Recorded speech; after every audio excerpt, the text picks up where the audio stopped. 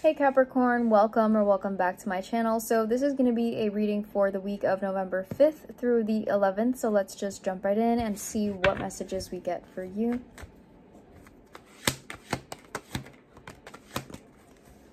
All right, so we have the Two of Swords at the bottom of the deck.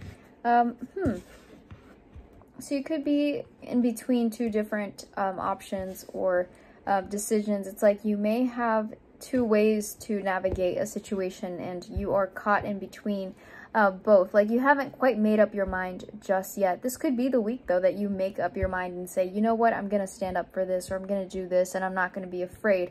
And maybe having to do with like facing some sort of fear or facing someone for, you know, the first time in a while. So we have Strength, which is Leo, Seven of Wands, King of Pentacles. I feel like King of Pentacles is representing that you have developed and grown into yourself over time, right? You are a better version of yourself with, you know, each passing day.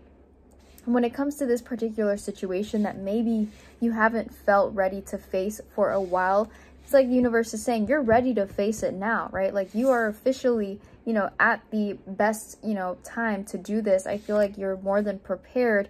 You're, you know, grounded, you're stable, you're strong in your own energy. And you have this natural confidence about you that it's kind of like there's, you know, no way that you won't be okay, you know, if something were to happen here. I feel like this Strength card is also representing the fact that you're strong, but you're also, you know, more brave than you think. Also, maybe this is about the fact that you finally feel like it's time to do something. You don't even need anyone to tell you that you're brave or that you're strong. You're just ready to go ahead and put your hand in the lion's mouth, just as she is doing here, right? It's kind of like it's now or never. Seven of Wands, maybe there's a little bit of resistance. Maybe you're having to approach or confront someone or something that, you know, has been challenging to think about for a while, but I feel like you're feeling like it's necessary, kind of like a non-negotiable type of thing. So let's clarify the Seven of Wands. All right, so the Emperor is at the bottom of the deck. For some reason, I'm thinking like some of you are going to finally demand that raise, or you're finally going to demand, you know, to get a chance at a, you know, different position or to climb the ladder, right? It's like you're finally asking for something you deserve. It's like you shouldn't even have to ask for it, but you're in this position. So it's like, I finally need to do this for me. We also have the Wheel of Fortune and the Eight of Pentacles right behind that Emperor. So this definitely could have to do with work or something like money or business related. Like you're finally, you know, kind of asking for what you deserve. We have Four of Wands, Three of Swords, Nine of Cups, and the King of Wands. So you're definitely going to be seeing a lot of attention and things going your way this week because of the fact that you're choosing to lean into your needs, right? Your own personal desires at this time. You're believing in yourself. You have that confidence and you are wanting to attract that energy. I feel like Four of Wands, you're going to have something to celebrate. It's like whatever you go and seek or whatever you go and ask for, you're going to get it, right?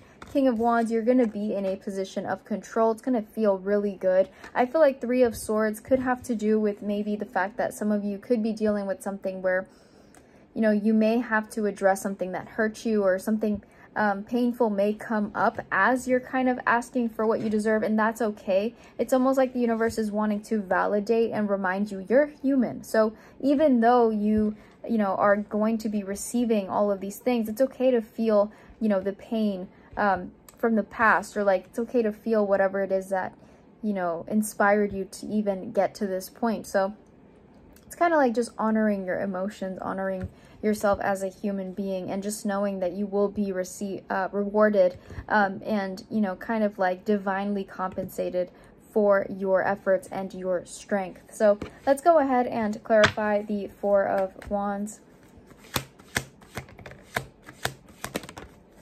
Seven of Cups at the bottom of the deck. Definitely feel like you're going to have multiple options here, multiple ways to kind of get what you're looking for. We have Temperance, High Priestess, and the Five of Swords.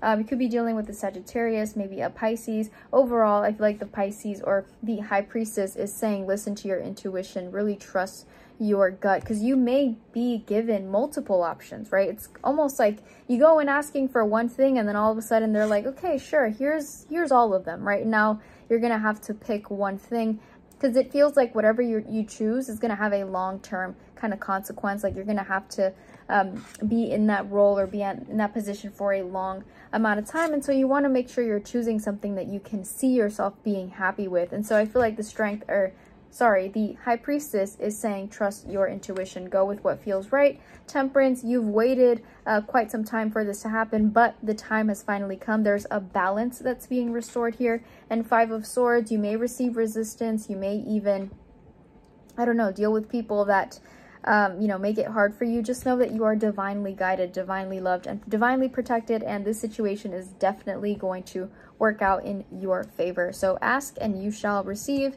Really hope that you take it all in, and if you like this reading and it resonated, please give it a like, please subscribe, and I will see you in the next one.